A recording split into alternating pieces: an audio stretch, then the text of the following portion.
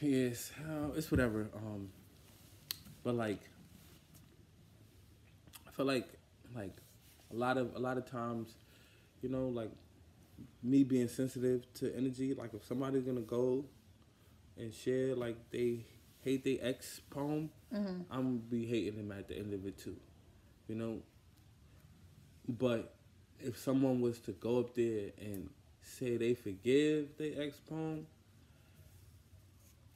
I'm gonna really feel like, nah, this That's you. different. It's not even about him anymore. Yeah. I'm proud of you. That's dope. Like like I'm Yeah. proud of you. Because it's like you didn't let that get to you, and a lot of times we hold on to things and we allow our pain to become our identity. Like I've had plenty of experiences at open mics that was just like too conscious. And I'm gonna explain one um, in a minute, but there was this open mic that I went to, that I used to go to. They're not doing it anymore. It was called Crystals and Candy. Cool name too. And when I say like this was the like when I like it was like I would not miss one, and it was like a monthly thing. That's Like dope. I'm like nah, like no, it wasn't even a month. I don't know, was it a monthly thing? It was like the person who did it. Her name was Flo, and she's like young. She's a young spiritual guru. Like she's probably like 23 right now. Like probably like 22, 23. And this was like 2016. So she was like 19. But like I don't know, like spiritually advanced. Yeah. Yeah. Because she was bringing the healing, and it was amazing.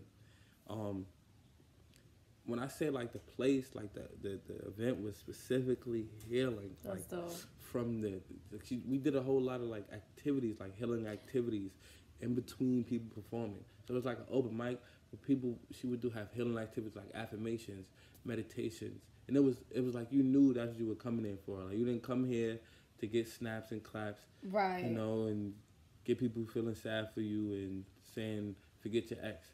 Like you came for the activities. Like if you came late, you knew like you missed like two activities, and like you missed the opening activity. Right. She did like readings and all different types of things at That's the very open mic. cool. So specifically for healing. That's rare. I haven't been to one like that since. I've been to open mics where they try to do certain stuff, but it's not specific. It's not to the point. I try to do certain stuff at my open mics, like ask people what's one thing that made them smile today, do affirmations, share affirmations from my book, perform songs that I feel like are healing music and stuff like that when I can, and joke a lot, keep people laughing.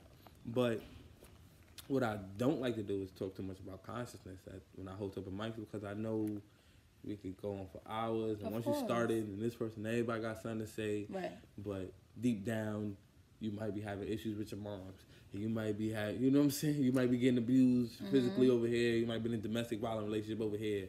You might have money issues over there. So it's just like, why are we even talking about? Exactly. Why all of us with all these things going on in our lives?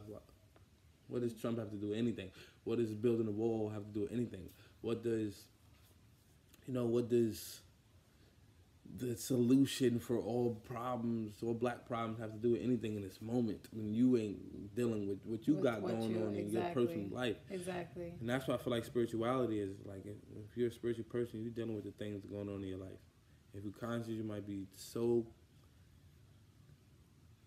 distracted by what's going on around you that you're not dealing with things in your life. Not saying that that's always the case. I know plenty of conscious people that are balanced spiritually and conscious, but I'm just speaking on a spectrum. You know, if that's generally what it is. So, like, can you tell me, like, first of all, tell the audience when when you were in your conscience, phase. Yeah. What were you like? Were you reciting poems at open mics, making people hate Obama? Was you like, one of the let's take down the system? You know what I'm saying? Right. You got some old conscious poems that's like you'll never say again? I actually don't. That's funny.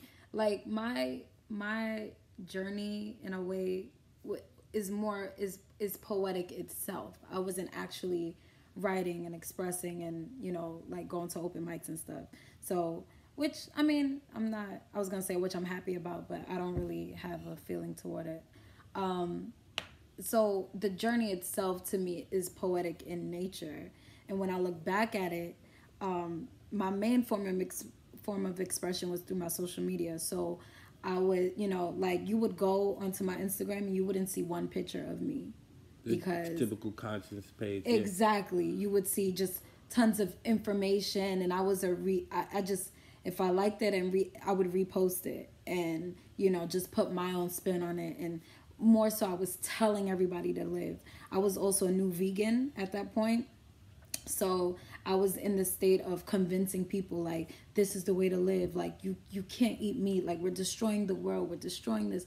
And I'm not saying this facetiously. Like, I'm not trying to make a joke about it. That's really how passionately I felt about what I was doing. And what I found is that I was turning people off. I was turning my friends against me. Because I was like this activist, like, you know, I felt so strongly and passionately about living right, you know, and fighting the government and engaging in self-sufficiency. Like, we shouldn't be depending on the government for food and clothing and shelter. Like, let's just remove ourselves from the system. Live off the grid. And exactly. And I really had that idea in mind. Not that I still don't have that idea in mind. It'll be cool, but you can have both. Like, you can really live happy in this system, right? Because it's not physical. You know what I mean? Like, you're not fighting it physically. It's all within. And when I look back on it, it's a testament of just my growth, my personal growth, like where I was at that moment. I was not as woke as I thought I was. Right. You know what I mean? And that's what I see. You know, a lot of people are complaining and talking about the presidency and the government and da. But like you said, like, you're not happy. There's things that's going on in your personal life that you actually have control of. Like, you can actually fix it via affirmations and listening to positive things and changing your perspective and things like that. So although I wasn't performing, I would say the main source of my thoughts and my passion was through my social media, and that did turn people off. So I would probably be looking at me 3 years ago like, damn, okay, you're doing too much. You know what I mean? But I respect the process. I respect my growth, and now I am more on the spiritual side in terms of like how we're defining it in this conversation, and, you know, not really talking about that outside stuff. Like, it's all happening within. Like, I'm able to live in America right now. I'm able to be fake broke. You know what I mean? Yeah. Just like be middle class and be really happy with what I have, because I do know that I'm abundant in nature. So it's nothing negative. Okay. But you know, like I've been there too. You know, I don't know if I said that. Like, I've been on my conscience. My page was a bunch of everything. Yeah. Just memes and posting information and all of that. And I went through a phase where I just like deleted every post. Mm-hmm. I didn't make a new page. I just deleted literally every post, to the point where it's like Instagram is like, you can't delete anymore. Like, I don't know if you ever got there. Like, you're trying to delete, and then they're like thinking like, you know, they could like stop you. Like, you know, you can't delete anymore. You've deleted too many posts today. Oh wow. You know, I've unfollowed everyone, and it's like you can't unfollow anyone. We don't, you know, like, I don't know if there's like an algorithm where it's like it might be a hack page or spam. Like, they just stop you. Yeah. I've deleted so much to the point where I had to be stopped. Like, I, you know, deleted all my posts, deleted all my followers, and I'm gonna start over. Mm-hmm. You know, when I started over, so like I've been the same way. Like, you know, like, maybe not trying to convince people to... I was never, like, trying to convince people to be vegan or believe in anything. But I was always, like, one of those, like, provoking you to think about something in a way. Like, I would post the meal, post something healthy, post ingredients for stuff. And I would post, like, even when it comes to religion, I would post, like, stuff about questionable things like, what is this? Like, this doesn't make any sense. Right. But I was never the type to be like, like, I don't know. I was never the type to be like, save the animals. I'm like, don't get me wrong. I'm not with the like animal cruelty is bad stuff. Exactly. It ain't right, but I'm not in. I don't know. Like, I don't know if I should be that. I feel like personally, I got to a check yourself point too. Like, yeah, like I feel like personally, what. Like I don't know if we're being controlled. Like, Like exactly. I'm very skeptical about the fact that like maybe there is who is inventing these memes. Like there's who's inventing these memes? Who's inventing these articles? Who's posting these videos? Who's creating these things? And why is it being allowed? And how has it become a trend? Mm-hmm. And I feel like it's like a jump on a bandwagon consciousness. It's like jump on a bandwagon and be an online revolutionary. So I always felt like this is not me. Mm-hmm. Like this is not.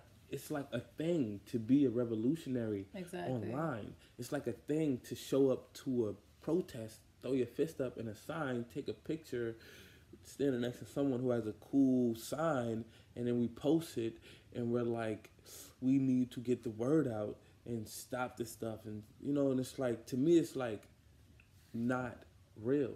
Yeah, like, I agree. It's not real, Mm-hmm. and it's like we're being controlled in a way. Like I don't know if we're actually being controlled, but in a way I feel like it's trendy, and if it's a trend, you're being controlled. Not like it's people telling us what to do, but it's like a trend has been made, and if you follow it, you're being controlled in a way. It's like, oh, he can post about consciousness, I can post about consciousness. He says we're getting the word out. Oh, so that means we're like actually spreading awareness. That's a fact. Oh, he says we're spreading awareness. Oh, that means so it must be the thing to do. I was woken up by this guy who spread awareness. I need to wake somebody up by spreading awareness. And it's like, who created this system that's not even effective because nothing is really changing. Nothing is really so happening. It's just like it's to me it's like it's a waste of time, but it's not. Everything has its purpose. Consciousness has its purpose. Spirituality has its purpose. But I feel like when we take it to the extreme, we're kind of like wasting our time. So I don't know if I want to be a part of the conscious community. Yeah, I just believe in literally doing your own thing. Like when there is a point. There always comes a point. Even if you're a bandwagoner, or even when something does not sit right with you, So even if you define yourself as this revolutionary and you're going to change the world, and you're in this group, and you guys have this focus on how you're going to go about making these changes in our community and all that good stuff, there always comes a point where you have the opportunity to check yourself. And that's where